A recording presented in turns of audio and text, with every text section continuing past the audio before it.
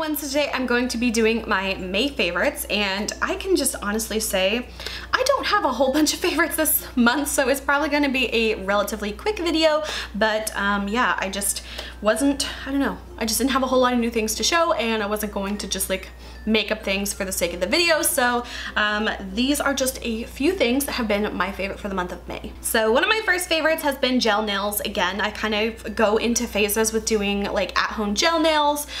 Sometimes I'll like go a year without doing them, and then I'll do it for like 3 months straight. I just really love them so much, especially like in the summertime, just because I feel like I'm usually more active and like doing things, and I feel like these are just so resistant for I guess against chipping and things like that. The one problem I do have sometimes is that these like gel nails will kind of like almost peel off in a little layer. So sometimes like if a little edge gets caught on something, it'll peel off, but then I'll have to just replace the nail. But as far as like chipping, these do not chip at all. And sometimes if I'm really lucky, I can get these to last about 2 weeks. I do sometimes have to replace like a nail here or there, but overall gel nails are just one of my favorite things ever. So yeah, I actually have a whole video dedicated to how I do my gel nails if you guys are interested in seeing that. The only thing I don't like about gel nail polishes is that they can be really expensive like when you first start up. So like you have to have the little like LED nail lamp and stuff. You have to have like the base coat, the top coat, the actual nail polish color. But once you have all those things, it's super nice, and I feel like since they last so long, I feel like for me it's definitely worth it. And I have a huge nail polish collection, but I only have a handful of gel polish colors just because they are a little bit more expensive. Sometimes I feel like they can range from usually about like, I don't know, $8 to like $15 a polish. So yeah, I don't have as many as I would like, but some that I've been using. This is one from Kiss. I think this was more of like on the less expensive side, and this one is called Sweet. This is the one I'm wearing right now. It's this really pretty kind of like teal kind of color. It's so pretty. It's such a nice summer color. And then the next one I have,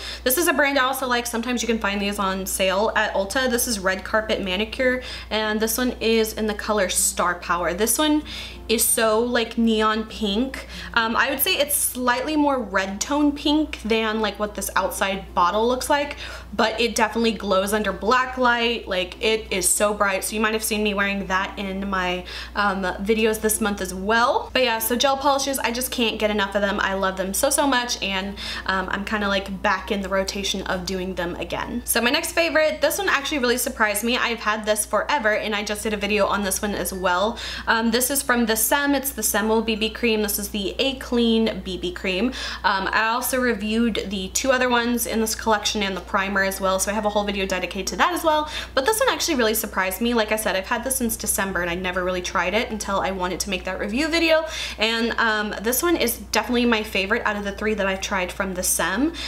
It reminds me most similarly to the feeling and like the finish of the e.l.f. Acne Fighting Foundation, which is one of my favorite ones. So inexpensive. This is about like $2 or $3 from Rosary Shop, so it's like extremely affordable. But I just like this one. It's like such a nice color tone for me. It feels nice on the skin, doesn't feel super heavy, and it wears relatively nicely. So this has been one I've been going to like pretty much the whole month. The next product I got in my BoxyCharm, I was really excited to get this. This is the Pretty Vulgar ink gel liners. This is usually I think $24, and of course the BoxyCharm box, mine is like $19.66. So this product alone was worth it. And the first time I tried it, I was really surprised because I have never found a gel eyeliner that I really liked as much as this one. I'm wearing it today. It looks really nice. I don't use it every single day, but if I have time that I'm like sitting down and really doing my makeup and like, you know, taking my time, I do like to use this. But if I'm more on like the go or like really hurrying, I will use my Holy Grail liquid liner, and this is the Misha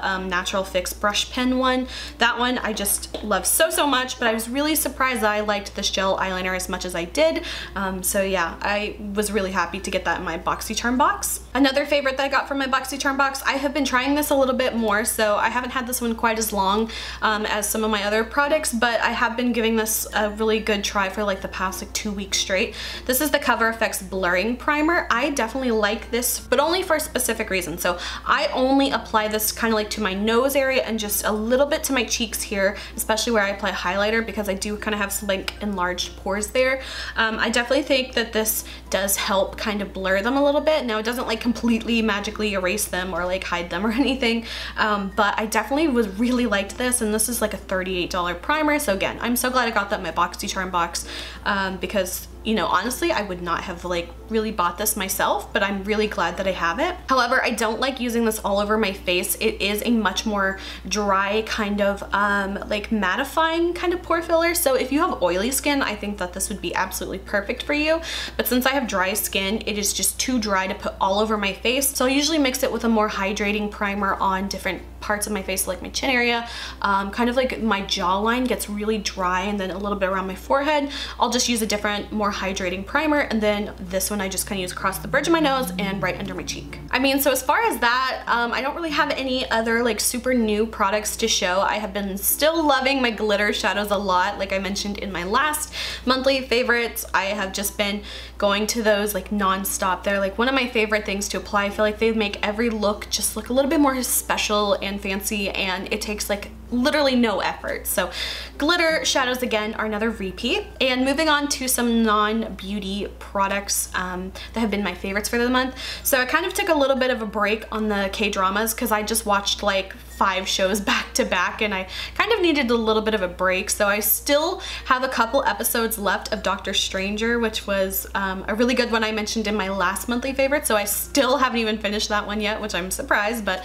I will get around to doing that soon. But I really have been listening to a lot of podcasts lately, and one thing I really love is a lot of like crime and true crime and like forensic kind of things. Like I think I've seen like almost every episode of Forensic Files. It's like my mom and I's favorite thing to watch all the time, even if we've already seen the episode. So if you're already like super interested in like crime and true crime podcasts, then you've probably already heard of all these and listened to all these. I really love Serial. That one I listened to I think probably last summer, so I listened to both of those seasons. I really like that, so those I loved. And then kind of like a spin-off to that, kind of by like the same people that did Serial, there was S-Town. That one I listened to in September. I think it came out last May or maybe last March, I don't know, but that one was so incredibly good. Like I talked about that one I think forever ago as well. But the newest one that I listened to, which again, if you're already into like true crime, you've probably already heard this one, but it's called Up and Vanished. This one was very interesting because it was like production and quality wise, it reminds me like a lot like Serial. So if you like that kind of really professional sounding like storytelling kind of feel to it, it definitely kind of will like freak you out a little bit with like the music that they use. It's really kind of, it sets the mood. It follows the mysterious disappearance of a beauty queen school teacher in Georgia. So that one was a really interesting podcast to listen to. It was extremely long though. Like I actually counted up, or I kind of guesstimated about like how long, if you were to listen to like everything in that podcast, because they do like the regular shows, they'll do like some Q&A episodes in between. They'll also do some case file episodes in between, but I think overall it was about 36 hours of audio, about, might be a little bit more, a little less, but it was a lot, and I binge listened to that over like I think 4 or 5 days because it was just so good. And I think this one came out like in 2016, and so it's been going kind of ongoing ever since then. I think the last like update they did was last November, so it's kind of been a bit since they've like done any updates to the case or anything. But I really liked it because it had the same vibe as Serial, but with Serial season 1, what kind of like, I don't know, not disappointed me but left me wanting more was how like the case kind of like, you know, wasn't really getting solved or anything. Like nothing was really happening. Now, like now there has been updates since that podcast, so you know there's going to be like a new trial for Adnan and things like that. So that was really cool at how the podcast had such an impact on the actual case. And similarly, that's how it was with Up and Vanished. So you know, the case had gone cold for like 12 years, and then this guy starts producing this podcast podcast and he starts talking about it and like going to Ocilla, Georgia and like interviewing people and things. And because of the podcast, I think they actually might have like come close to solving the actual case that probably would have never gotten solved had it not been for that podcast. So it was really, really interesting to listen to. I still kind of feel like I want more, but it's kind of like, I guess, you know, happening in real time now. So there's like not really as much to update at the moment, but it was just such an interesting case and really kind of eerie, and a really good listen if you haven't already heard of it. I'm sure a lot of you have if you already like true crime podcasts. I have like a whole list of podcasts I want to get into now, kind of like in the true crime genre, but if you have any that you think I just have to listen to, then definitely let me know. So I've already listened to Serial 1 and 2, I've already listened to S-Town, I listened to Up and Vanished. I hope Up and Vanished season 2 comes out sometime soon, but I'll have to see. But then everything else I don't think I've listened to, but yeah, so if there's some that you think I just absolutely must listen to, let me know. Another favorite of mine, music-wise, BTS released their new album. I was so excited. I love all the songs so much, and I bought the CD, and I even got one of the 3D lenticular photo cards, which I was dying when I got it. Like, I was like screaming on the inside. I had just picked one of the random albums. I was like, oh, which one do I get? Which one do I get? And I just picked the first one I touched, and when I got home and opened it, I was dying because I was so excited to get one of the lenticular 3D photo cards. I don't know how rare they are, but I was so excited. And I'm gonna go see the concert in September. I'm so excited. So I have been loving their music. And I completely forgot, another favorite of mine this month has been my pink hair. So it's definitely like faded quite a bit. I went swimming over Memorial Day weekend, so chlorine pool just totally wrecked my hair. That and being in the sun. I don't know if you can actually see on camera, but like the actual tips of my hair have like gone blonde completely from the pool. So I kind of have these like little sections of like blonde at the ends where like it does not match my hair anymore. If I do that, you can probably kind of see the color difference.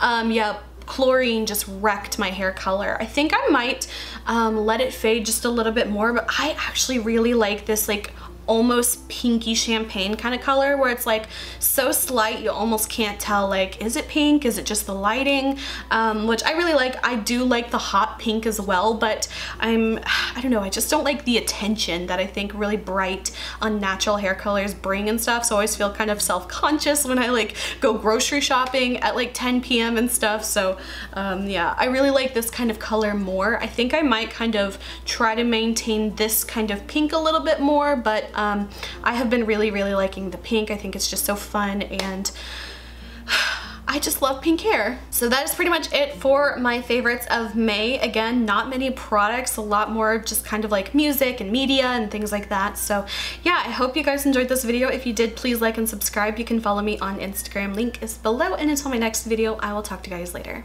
Bye.